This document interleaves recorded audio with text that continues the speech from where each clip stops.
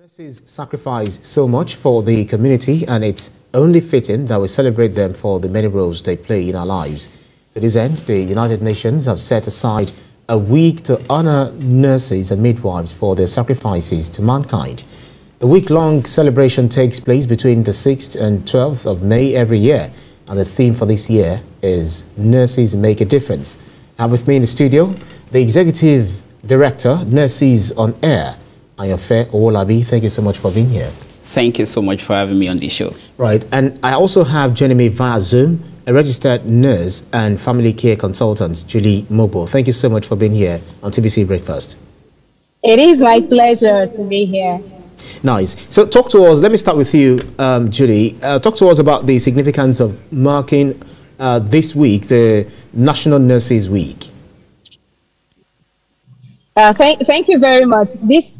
The celebration is very significant in terms of the fact that it is really important for the world, for the society, for every individual, institutions, organizations to come to the full knowledge of what nurses stand for. It is important for our voices to be heard because the nurse is a key individual when it comes to the issue of life, and life is all encompassing. We have this celebration, one, to let the world know what we stand for and why we do the things that we do and why our voices need to be heard.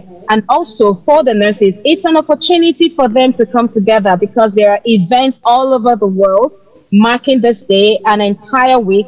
So nurses have a little break from their regular routine.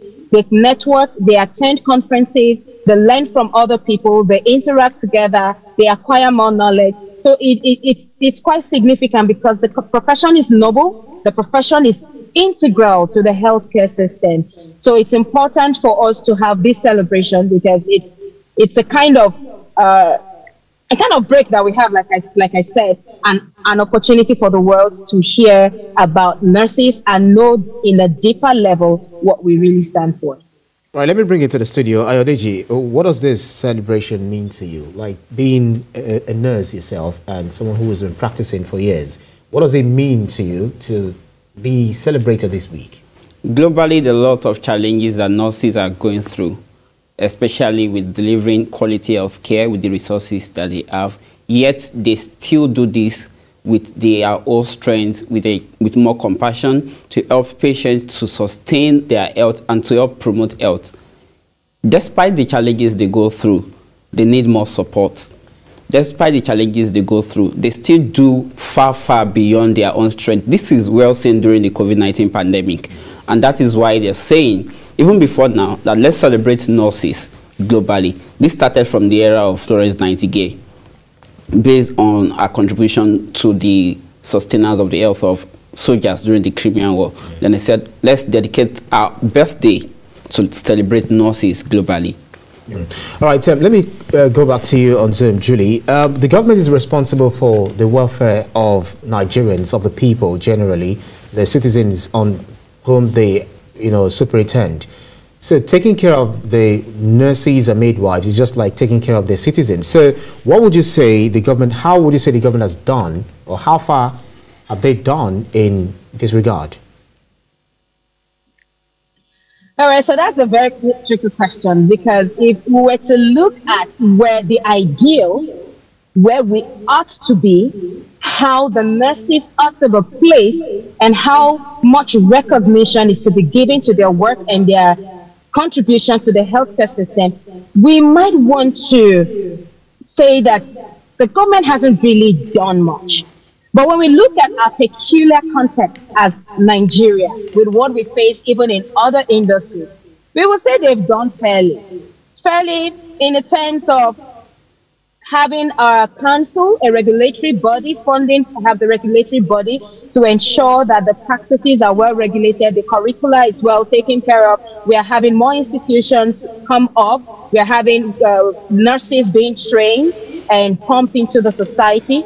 When we look at the clinical area, we have our government facilities. Yes, there's sometimes provision of a bed and a number of things. they're doing the bit that they can. But when we look at the challenges that we are up against, especially during the pandemic, 2020, as bad as it was, it opened our eyes to see a lot of things, to see the gaps, the huge gap that we have within the healthcare system.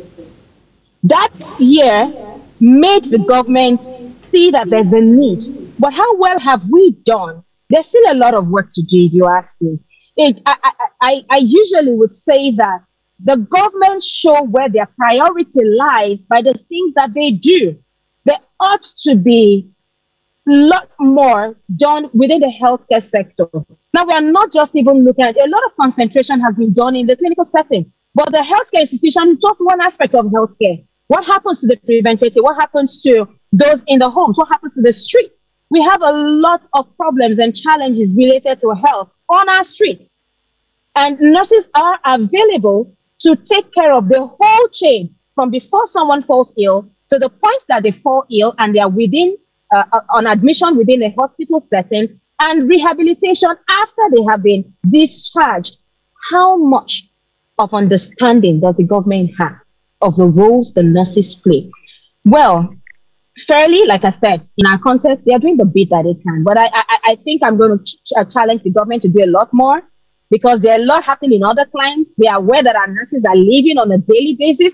So they need to find out what is it that these other countries have that is enticing our nurses? Why can't we retain them? Why are they leaving? Why are we training them for other nations? So these are conversations that the government should have. A lot more is still there to be done. Well, a lot more might not be very specific. I'll definitely come back to you. You'll tell us some of the things, some of the more things that they need to put on the table. But then, Ayodeji, judging from the treatment of nurses and midwives in the country, so far, does this, looking at the welfare and all that?